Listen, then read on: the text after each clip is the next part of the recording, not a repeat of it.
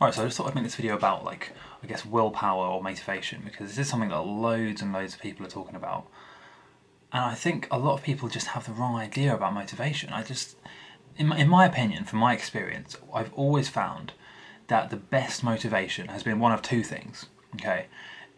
One, me wanting to do something or achieve something from inside, like I've intrinsically wanted to do something, so I've motivated myself. And number two, somebody telling me that I couldn't do that thing that I wanted to do. That's the most powerful motivation I've ever had. And I think especially the latter, you know, when people say, when you know you want to do something and you know you can achieve it, if someone then tells you that that's not possible, that is, in my opinion, the most powerful motivation that anyone could give you. Because, at least for me, I just have to prove them wrong. I have to show them that actually, no, I believe in this so strongly that I can make it happen, no matter what the odds are.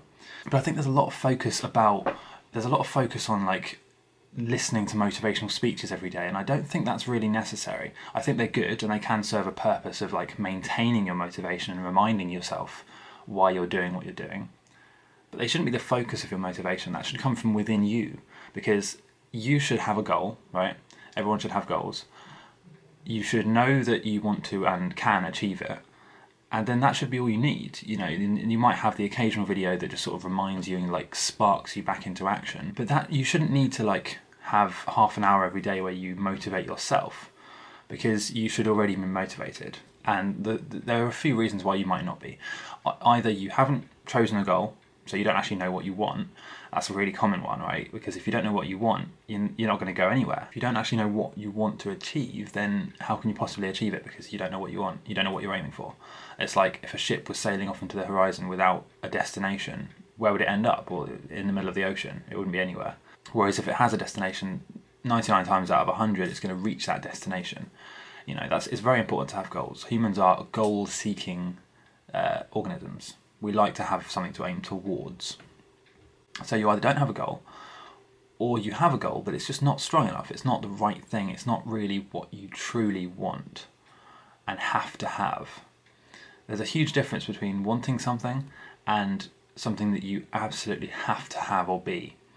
Because when it has to happen, you'll find a way to make it happen. Whereas when you just want it, when you just like the idea of having a nice house or a big nice car or a lot of money in your bank account, when you just slightly want it, that's not enough to make you actually take the action required to get to what you want. It's a bit of a paradox here, but this isn't meant to be a motivational speech at all. This is just like my take on motivation, because I think too many people focus on having to actually rely on a motivational speech to get them to do anything. Whereas really, if they truly want the goal, then they shouldn't need to be motivated. They should just be ready to go and do it, and to take action and do the things that you need to do to get to where you want to get to. Done.